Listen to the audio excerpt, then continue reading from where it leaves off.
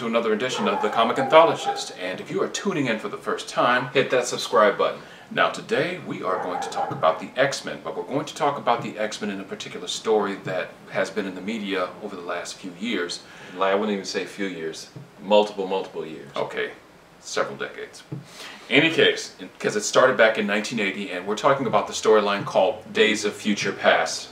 Now, the X-Men made their debut back in 1963, around the time when Jack Kirby and Stan Lee were having their moment in terms of creating all the characters that you know of. And kind of like the creative renaissance. Exactly, yeah. With including Spider-Man, the Hulk, and things of that nature, Doctor Strange. So that was around that time when the X-Men were created, because these individuals were born with their powers. Yes, exactly. And this was a direct result of, at the time, with the Cold War going on, and that the nuclear testing was going on. Basically, they crafted it where the stories had the radioactive fallout from those bombs being detonated, test bombs, is simply put, affected the humans having kids at that time. Right, and one of the characters, his dad was a nuclear physician. Yeah, or something like that. That was Hank McCoy's dad. Yeah, the Beast, right. Yes, Hank McCoy's dad was the Beast. That's a direct result of that. But getting back to the point is that the X-Men were created as a new class of humans that were basically like known as Homo Superior. Yes, Homo Superior, that were, how shall I say best, which is going on in current times today, in terms of being hated for being different, hated for the abilities, hated for just being that upper echelon or that next level of human being. Basically, it's racism against superpowered beings, and it's no different. That's the reason why they were created by Stan Lee and Jack Kirby, is because they were considered the new class of humans that were called mutants, and basically it was just a metaphor for people of color, different races or ethnicities or whatnot. Because it was created at the time, during the time of the Civil War. Not the Civil War, the Civil Rights Movement. I'm so sorry. I'm getting my facts screwed up right now. Yeah, it's not a problem, dude. But the whole thing is, the particular story of Days of Future Past, reason why it is so relevant and so important in X-Men lore, and it was written by the Dream Team back in the day of Chris Claremont and John Byrne. Yes. And so when they wrote that, the pivotal issues were issues Uncanny X-Men 141 and 142.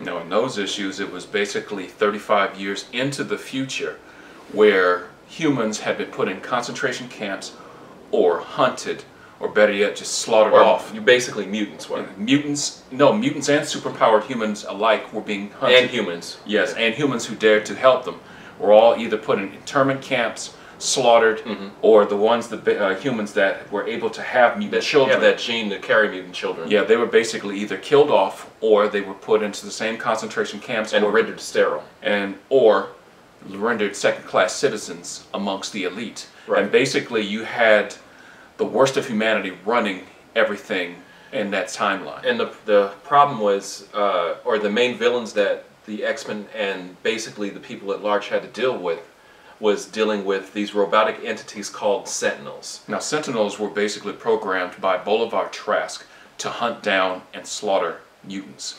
And the whole thing is that with the Sentinels, they could adapt to any mutant's power. So whoever whichever mutant that they're fighting, they could find a way to adapt and counter it, thereby effectively knocking out their mutant power and then effectively killing them or whatnot. Basically neutralizing them.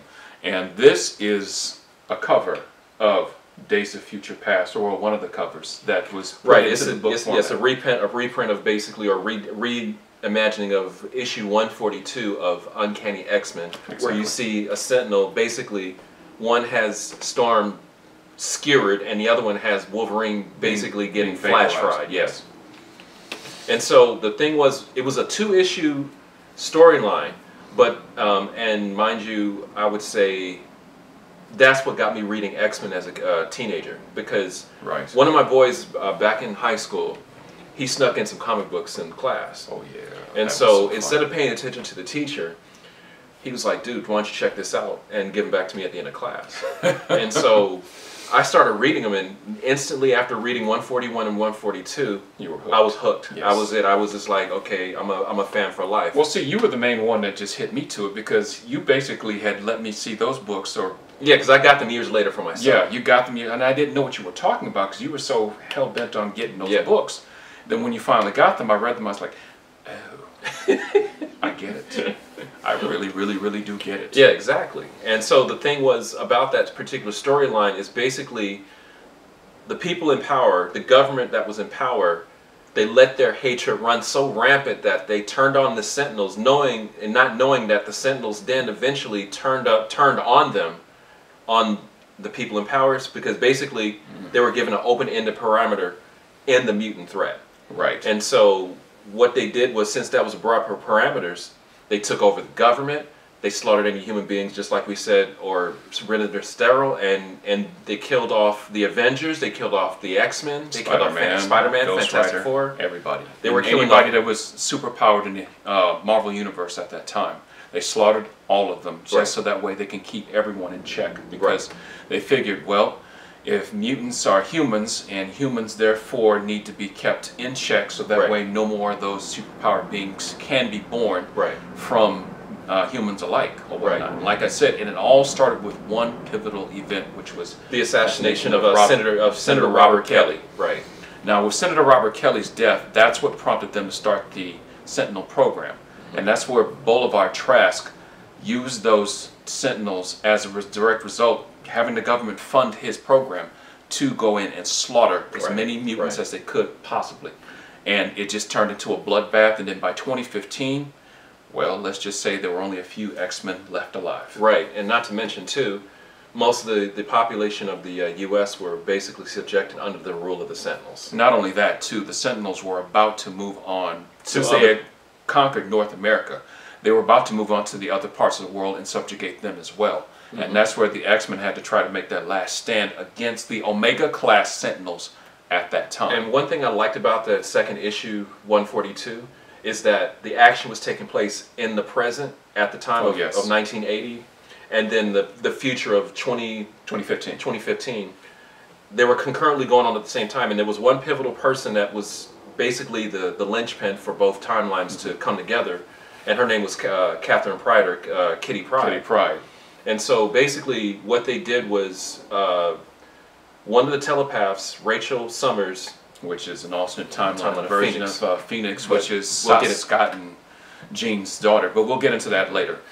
But in Kitty Pryde's case, the future version of her mind was sent back to her younger body to warn the X-Men about there will be a particular assassination of Robert Kelly. Right. And so that timeline from taking place. Yes. And so basically, when they sent her back in time, mentally, they sent her back in time to prevent the assassination, and the assassination was prevented, but it didn't guarantee that that timeline was still going to come to pass. Because even in that future timeline, right before Catherine had succeeded in her mission, Wolverine was vaporized. Well, the flesh was vaporized off. His skeleton was still around because it's adamantium covered.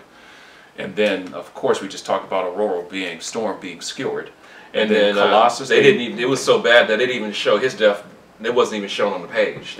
He died real quick because the Sentinels overwhelmed him and took him apart or whatever. Because I guess we get a hint of it because they had made two iterations of it, I would say, or multiple iterations of it. But the two main ones would have to be the animated series from the 1990s, and that was the 11th and 12th episodes of the X-Men series at that time. Animated series, right? Which they were both called Days of Future Past Part 1 and Part 2, and the linchpin in that series was the mutant known as Bishop. Exactly, because he was the time traveling mutant.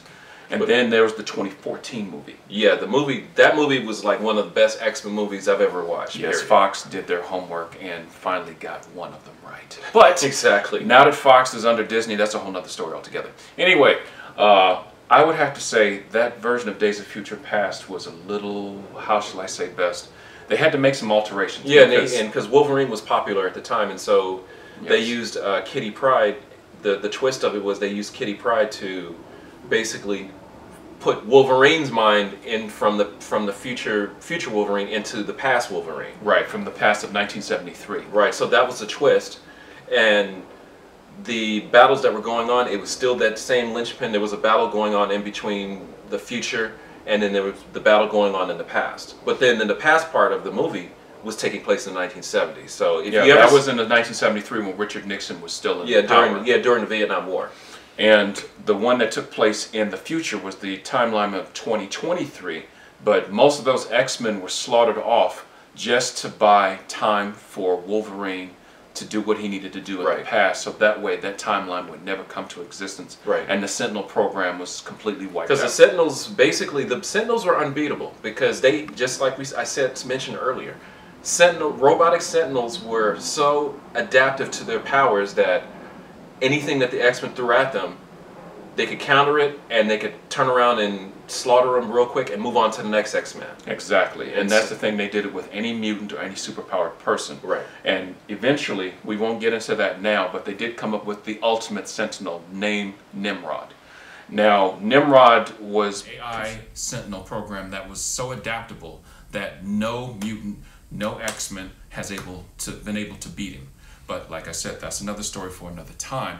But Nimrod has been a thorn in the X-Men side time and time again because he was the next evolutionary step from Omega-class Sentinels to the Ultimate Sentinel. And and one last thing I want to say about Nimrod, because Nimrod came from that same timeline of Days of Future Past. Right. Nimrod went through a portal which made him the Siege Perilous. Siege Perilous, which made him human. Mm-hmm. Well, have a human body.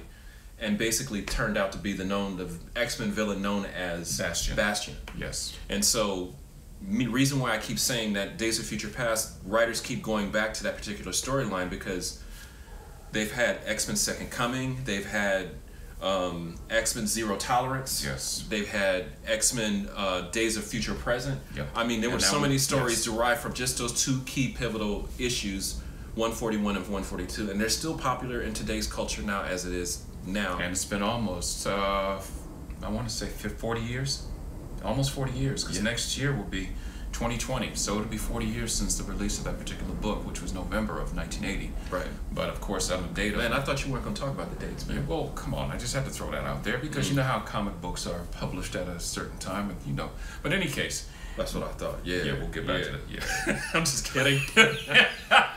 Well, this is another edition of the Comic Anthologist. Thank you for tuning in, and once again, please hit that subscribe button if you haven't done so, and if you want to reach us or not so much try, but want to interact with us and talk about some of the subjects, you could hit us up at thecomicanthologist@gmail.com.